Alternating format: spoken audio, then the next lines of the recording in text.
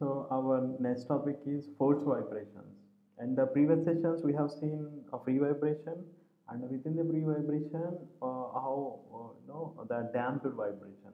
So how the system responds when you introduce a damping into the system. But those free vibrations are actually the idealized case. But in the actual scenario, there is no free vibration. But instead, all these vibrations are experienced by some external exciting force.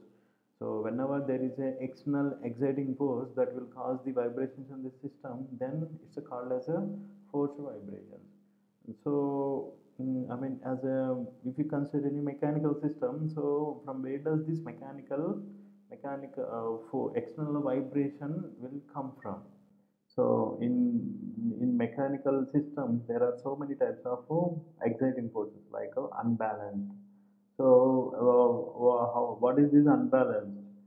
So this is either due to the different components attached to a particular part which are not balanced, or if you take any simple and general case, for example, this is a circular disc and this is a geometrical center. So if the center of gravity of this particular circular disc is coincident with the geometrical central O, then there won't be any unbalance in this case. But instead, if the center of gravity of this particular disc is away from the geometrical center, then automatically when we rotate this disc, then it would produce some unbalanced force, and in turn this unbalanced force will act as a external exciting force if you attach this rotating disc to any other system. So this will cause the vibration due to the external excited force. And one more widely observable example is the exciting force developed by the reciprocating parts in the mechanical systems, reciprocating parts. So these type of externally exciting forces will be induced in our daily mechanical system. So we need to know how to formulate the equation of motion in that case, and we need to know the solution for that equation of motion, and at the end we need to know the amplitude of the vibration. The simple spring mass system with a damper here, and we have applied some external force here. This is the force applied externally, so that the system is undergoing some vibrations. So before applying this force Ft, if you consider system at the equilibrium position, then in that case we know already that the m, if you take m, this one, then this will be having the force mg, inertia force in the downward direction, so that it would be compensated by the spring force k into x. We have already seen this one. So spring force is proportional to k into x.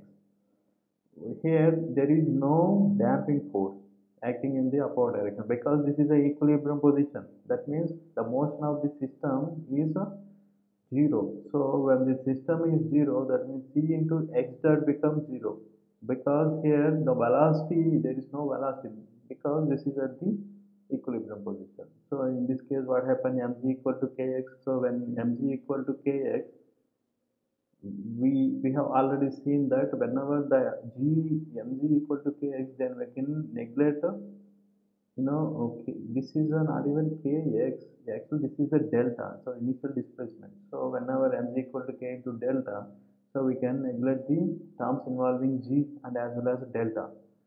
So instead of considering here the equilibrium position, we are directly going to the next step. What is that next step?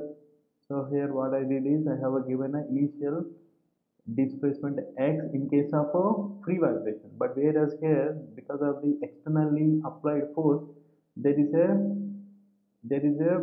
displacement of x to the system.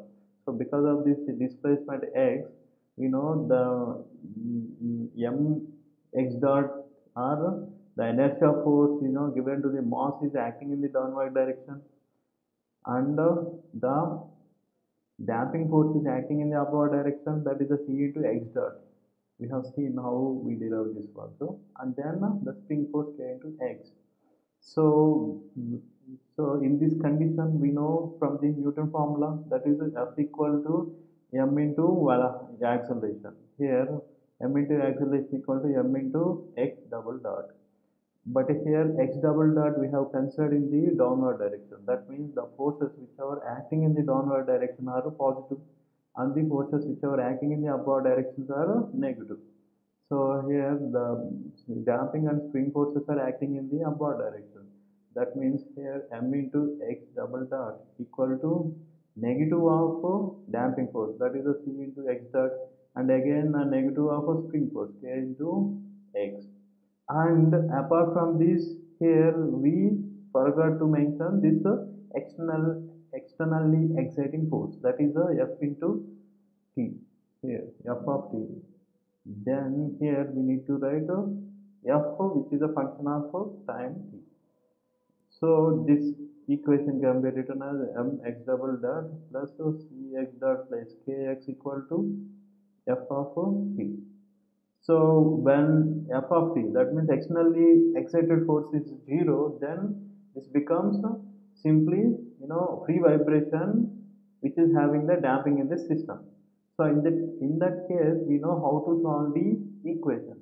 But here along with that we have one force term also. These type of equations generally can be considered as a two parts. So the part one is called as a homogeneous solution. So let's say this is a H stands for homogeneous. This is a homogeneous solution. Homogeneous. Homogeneous means whenever I put 0 instead of f of t, and if I solve the differential equation by considering f of t as a 0, then that solution is called as a homogeneous solution.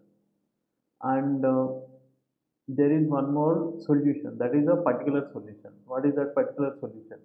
The particular solution is by considering f of t. Instead of considering f of t as 0, if I consider f of t, then the solution obtained from that equation is called as a particular solution. So in the both the cases, these solutions are satisfying this equation, this given equation in the both the cases. For example, if I say the equation as a 1, in the both the cases, this solution and as well as this solutions are satisfying this one. And in the initial itself, we have considered that whenever the differential equation is linear, then the solution, the total solution, total solution of this differential equation is simply the superimposition or the combination of the two solutions. That means that is a x of h and the x of a particular solution. That means not only these individual solutions are satisfying the equation, even the combination of the both the equation also should satisfy the equation 1.